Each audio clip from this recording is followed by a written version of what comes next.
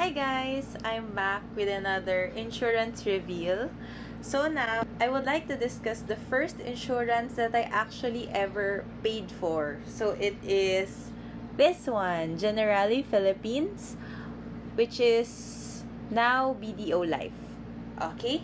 So, my dad bought me this policy when I graduated college. So, he paid for the first year of this policy, and then when I got my first corporate job, he asked me to pay for it. So, yung gift niya yung first year ng policy, basically. Okay.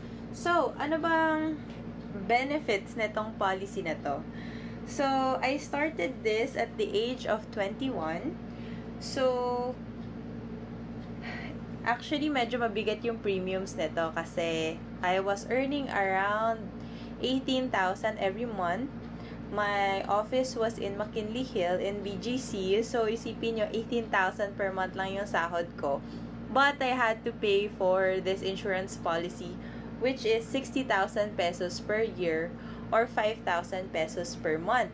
So, diba, ang laki kagad ng kaltas sa sahod ko. Because 18,000 minus 5, so that's 13,000 left. I had to spend around 3,000 pesos for my commute. So, kaya lagi ako nagbabaon para at least I have some funds left over for my savings. So, yeah. So, what are the benefits of my policy? So, my policy is called the Money 8 Secure. 8 years to pay siya. But wala siya masyadong insurance benefits. So, I did not know what I was paying for because I really didn't understand insurance. Kaya nga I went into the insurance industry so that I could understand what it is I'm paying for.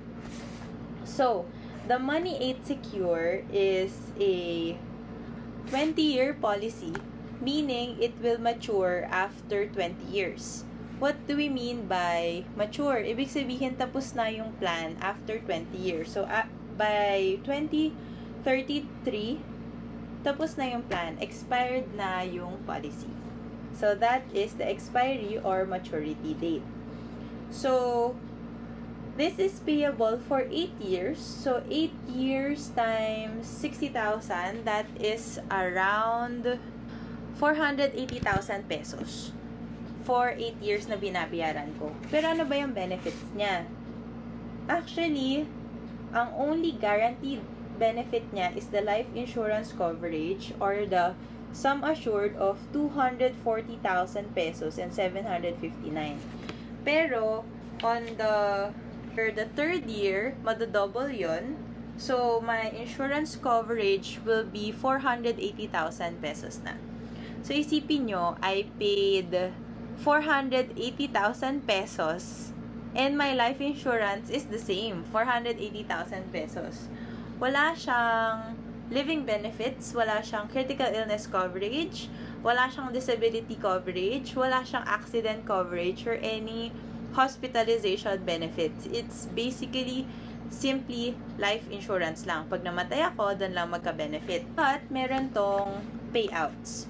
So, every 2 years, I get a dividend or cash benefit of 19,260 pesos every 2 years for 20 years. And then at the 20th year, I get a return of premium or guaranteed cash payout or maturity benefit of 404,000 pesos. So, if we calculate all of that, I paid 60,000 pesos for 8 years. That is a total of 480,000 in premiums paid. The payouts every 2 years will amount to around 170,000, and then at the 20th year, I get around 404,000 pesos. Overall, mababalik yung money ko to around 577,000 pesos, which is around 20% gain.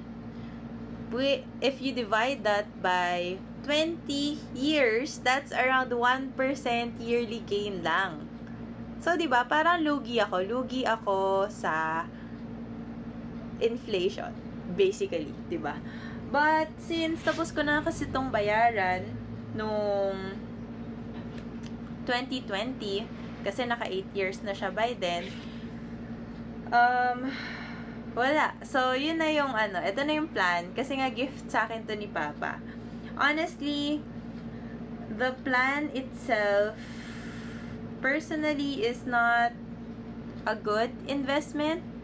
But, of course, my dad didn't know any better then because he wanted for me to learn how to save properly. So, it's just a way for him to teach me how to save properly.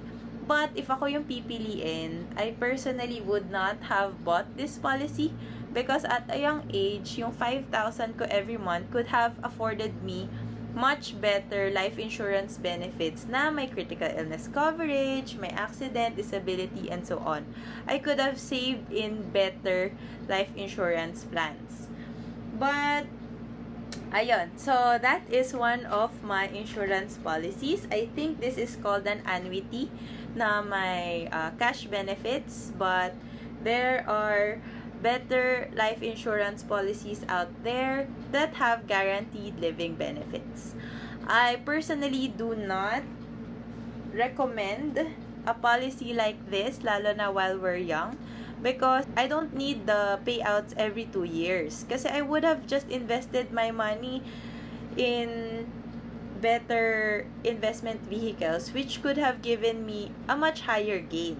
But yun nga, I just think of this policy as my dad's way of teaching me how to allocate and budget my money properly. So, I don't regret it. But if kukuha ka nga ng sarili mong policy at a young age, I really do not suggest a limited payment plan for your insurance policy kasi sayang yung age mo and sayang yung guaranteed living benefits that you could have afforded rather than if you focus on the investment. Remember, if nag-focus ka sa investment at a young age, okay lang na, it's not recommended. I mean, okay lang naman. Pero kasi, sayang yung age and yung health mo eh. When you're older, it's going to be more expensive to buy your own policy. And it will also depend on your health. If you're not healthy anymore, mas hassle kumuha ng policy because you need to undergo medical exam. Plus, mas mahal yung babayaran mo for the same amount of coverage if you got one while you were still young and healthy. So, I highly suggest a longer savings plan with an insurance company that could provide you with better and bigger living benefits, especially si critical illness coverage. So, I hope you learned something from me today. So, that is my insurance reveal, insurance number 2. And I will get back to you with more videos about my other insurance policies. Bye-bye!